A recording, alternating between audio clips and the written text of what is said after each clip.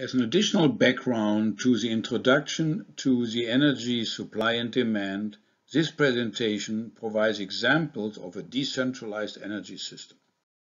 Let's assume we have a certain surface where we develop a new region. We start the analysis by placing single-family houses in a couple areas of this district. We're building a road across the area and allow for a couple of bus stops. We assume a number of apartment buildings.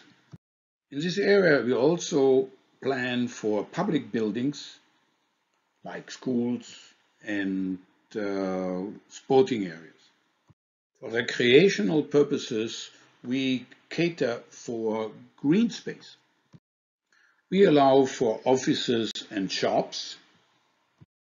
All of those buildings and areas require energy services like heating, cooling, electricity, and transportation. The question is, which energy system should we choose?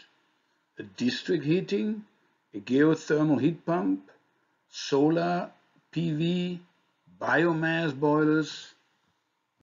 Which network should we be developing? For electricity, for gas, for district heating, for district cooling?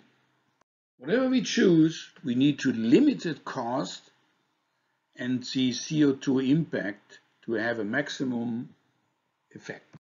Now we place our district into a bigger picture. When we look at energy resources, we start with renewable energies like solar. It also includes geothermal energy from the ground, either for the heat pump or for direct heating. Wood as biomass is an excellent resource if being reforested.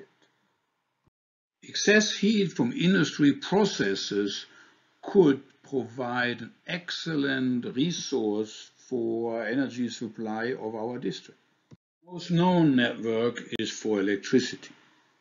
Well known and understood is a network for the distribution of gas. What we are adding particularly is district heating and district cooling.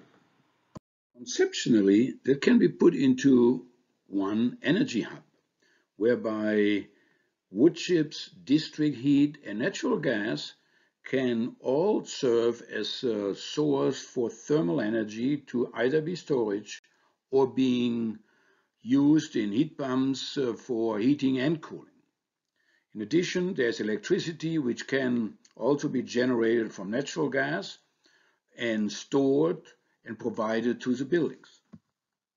Such energy hubs are then supplied to very specific kind of heat sources and sinks, like industry, like commercial buildings, like residential building, or a mixture thereof.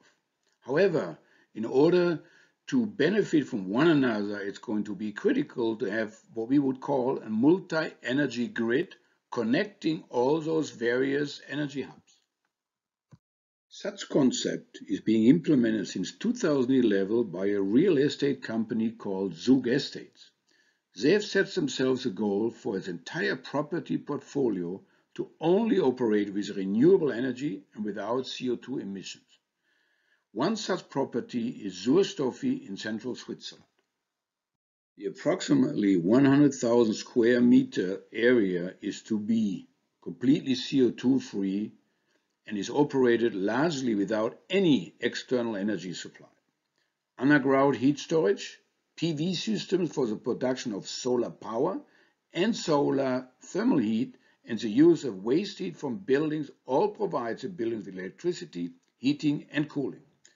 The energy network connects all buildings with a geothermal probe field underground heat storage.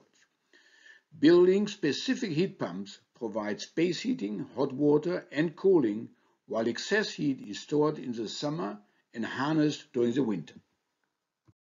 In the future, the system of Zürstoffi, currently consisting of heat pumps, tanks, seasonal thermal storage, and photovoltaic and heating systems, could be complemented with natural gas, being entered into reformers supported by electrolyzers to produce hydrogen, either initially for storage or directly running fuel cells, providing further electricity and heating to make the entire area of Suurstoffie completely independent of other heat sources, particularly when it comes to electricity.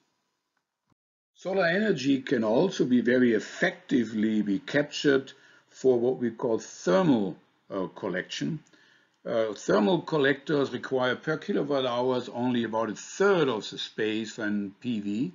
However, for heating in the winter, as can be seen on this chart, typically the amount of energies provided is not sufficient. So what is sometimes being used with thermal energy collectors, the requirement for hot water is being satisfied, which in the case of Zernez is not part of our simulation.